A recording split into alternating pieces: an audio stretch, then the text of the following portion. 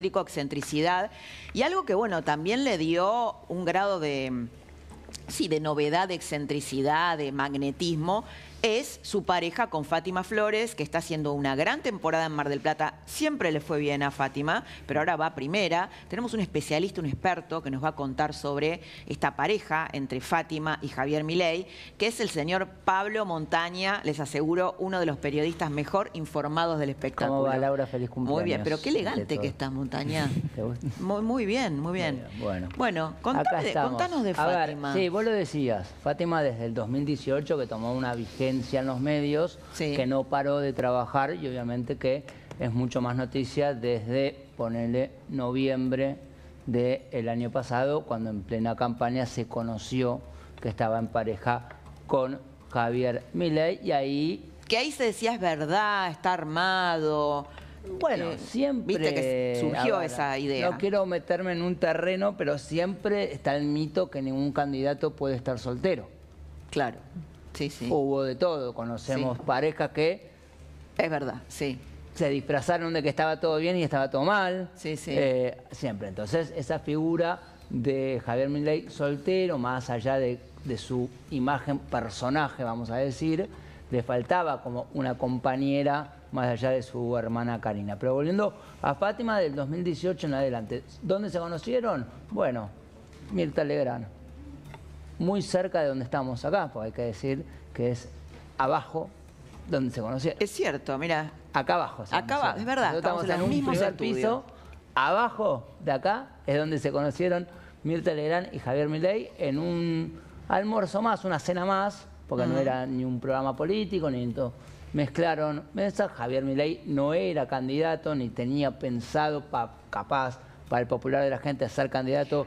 O sea, ellos se conocieron mucho antes de empezar a salir. ¿Vamos a usar economista mediático? Sí, pero ¿de qué año estamos hablando? Y estamos hablando 2021, 22. Ok, bien. No, en 22 ya era candidato. Me acuerdo entonces, que yo fui a entrevistarlo a su casa y ya era candidato. Aspiraba, pero bueno, después todo el año pasado, más allá que hasta que no ganó nadie podía creer que podía llegar a ser presidenta en un sector, digo, ¿no? Ella no paró de trabajar nunca. Obviamente que la pareja con... A ver, me parece que lo tenemos cuando está con Mirta Legrand. Sí, lo hizo... De alguna manera, bueno, fue como una profecía todo lo que iba a pasar. ¿Alguien se enojó alguna vez por tu invitación? ¿Algún político, una política? Mira, yo creo que no. Por ahí se enojan más... Cuando era presidenta, ¿se enojó alguna vez?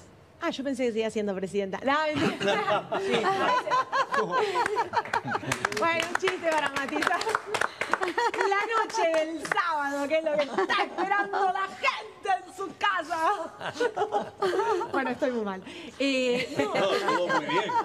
Está muy bien, muy bien. Yo no sé si ¿Te acordás cuando la saca de encima? Sí. Este lunes estamos todos y todas esperando a ver qué es lo que va a decidir, y no la justicia. No la justicia, sino el partido judicial. Vamos a ver qué dice el partido judicial. Yo no sé. Cuando cobra para usted, no es partido judicial. ¿Perdón? O sea, son buenos, ¿no? ¿Perdón? Cuando cobra para ustedes también, cuando están en contra, son los más el partido judicial. Cuando actúan todos en conjunto, en contra mía.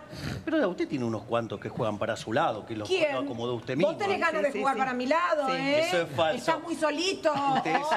Usted sabe que yo soy el más opositor de todos a usted. Los del junto... Por algo se preocupa. A mí me encantan las caras de Milei, las caras que pone Milei ahí. El juego a la imitación a Fátima. Claro, claro. Porque ella imita a Cristina y él es Milei, el verdadero Milei. Bueno, Fátima lo imita en el teatro. Fátima lo imita y me parece que la gente va a ver esa imitación, ¿no? Sí, sí. Y también yo que vi el espectáculo, a mí, esto es título personal, me impresiona la imitación de Cristina, como que la veo mucho más libre en imitarla a Cristina. ¿Ah, sí? ¿Vos pensás que tendría miedo? Sí, la he visto en todas las temporadas. Y bueno, pero era para tener miedo, ¿no? Imitarla a Cristina. Uno saber si es porque está en pareja con Javier o porque ya no es la vicepresidenta o presidenta y puede hacer... Bueno, la tenemos, mira, la vamos a ver. ¿Tenemos a Fátima? Bueno, la estamos buscando. Claro, lo que tenemos es la imitación de Milei, que obviamente la gente va a ver a Fátima para ver cómo imita a su pareja. A ver. Decían que no podía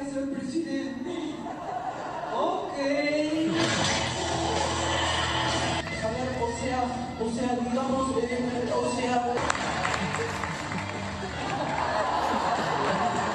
sea, digamos, vamos a ponerlo en estos términos.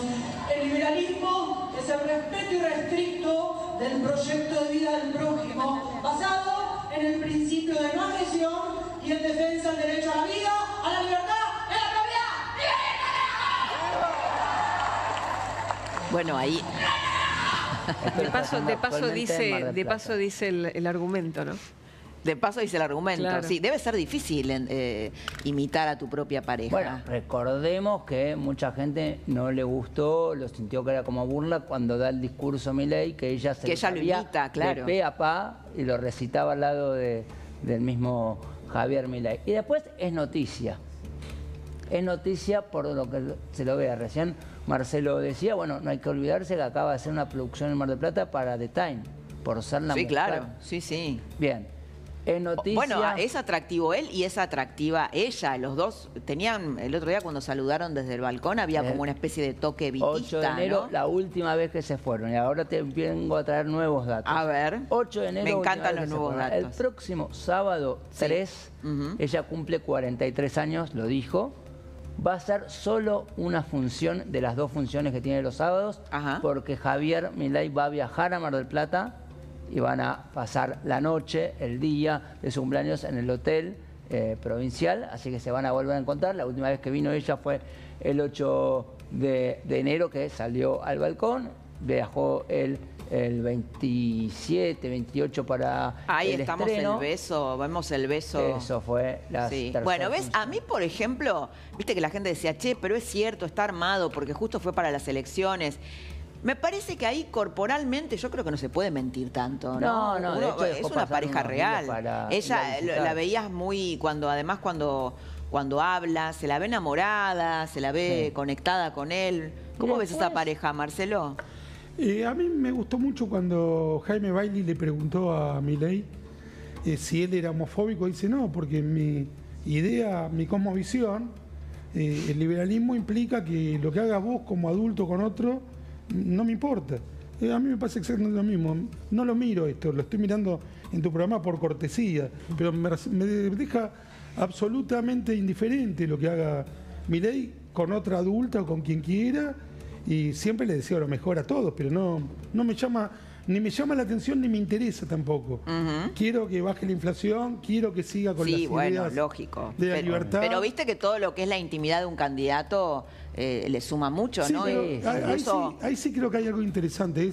Por ejemplo, a ver, en el caso de Macri, Antonia, el nacimiento de Antonia, a él le ablandó la imagen, le generó una imagen positiva, lo decía él mismo. Sí, pero nos ha ocurrido lo contrario también, que hemos visto gente muy seria, que aparentemente tenía una vida sentimental ejemplar y han destruido el país de una manera catastrófica. No, desde ya, obvio. Y por eso, en ese caso, siempre fue muy elogiada Juliana Aguada, el caso de Macri, que fue realmente algo que pasó, en el mejor sentido, desapercibido, porque fue muy armónico. Sobre todo porque veníamos, tanto en el caso de Macri, sus hijos no querían aparecer en política y no querían ser retratados con él, y entonces... Él mismo, él me lo contó a mí en una entrevista, no es lo mejor que le puede pasar a un candidato aparecer solo. Entonces, bueno, yo creo que Fátima a Milei lo ablandó. Lo ablandó y son noticias, o sea, yo te hice un resumen recién cuando venía de las últimas noticias que vos googleás sobre Fátima Florez con relación a Milei. Hasta el martes hablaban todos los medios cuánto calzaba Javier Milei por una foto que subió ella, 47, porque hicieron la comparación. Claro, porque cuando fue a la Antártida decían que él calzaba 37 y que no encontraban calzado. Exactamente, cuando fue la famosa foto de la Antártida, de las botas y eso. Esta es la primera noche en Olivos. Sí. O la primera mañana, no sé. Fue, sí, la noche del 8 al martes 9. Exacto. Que es cuando ella no tiene función, ella tiene de martes a domingo, los fines de semana 2 funciones. Si alguien sacó entradas para el 3, sepan que es solo una función, porque la segunda no se va a hacer porque va a cenar con Milei. Después ruido. ¿Y Milei la va a ver al teatro? No sé si va a ir a ver, pero sí va a ir a pasar los 43 con ella. Un elenco se queja por los ruidos molestos de la obra de Fátima Florez. Es noticia, sí, pero por ser Fátima Florez es más noticia. Bueno, el cumpleaños. Después pasó algo muy raro el martes, que la verdad que un colega de Página 12 lo destacó.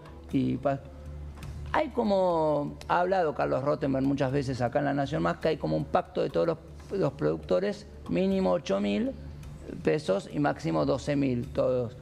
Y durante unas horas estuvo a 15.000 las entradas para Fátima Florez. Nunca se supo si fue un tema de la producción, que Fátima nunca se enteró, nunca se supo si fue de la plataforma, eso duró 3 horas eso, porque por otro lado, si hablamos de tratar de ir todos para adelante los productores, porque uno va a ir para el otro lado. ¿Por qué traicionar ese pacto? Pero fue noticia porque la única que subió entrada fue ella. Después, bueno, obviamente mucho el entorno, hay frases de su ex entorno, hubo 2 o 3 personas, que no vale la pena nombrarlos, que se desligaron de Fátima una vez que estuvieron que se conoció la pareja con Javier Milei, una persona muy, muy allegada, directamente renunció o lo hicieron renunciar. Del entorno artístico de de Fátima ella. de toda la vida. De toda la vida. Y después, bueno, siempre es noticia por diferentes motivos y se le pone la lupa más a Fátima, que no, capaz se la dejaba pasar algunas cosas cuando no era la pareja de Javier Milei. Bien, Pablo, bueno, interesante, Fadi, interesante lo que contaste, porque me parece que eso no se sabía, que Milei iba 3 de febrero, ¿dijiste? El 3 de febrero, sábado 3 de febrero. Bueno, interesante. Bueno, volvemos unos minutitos.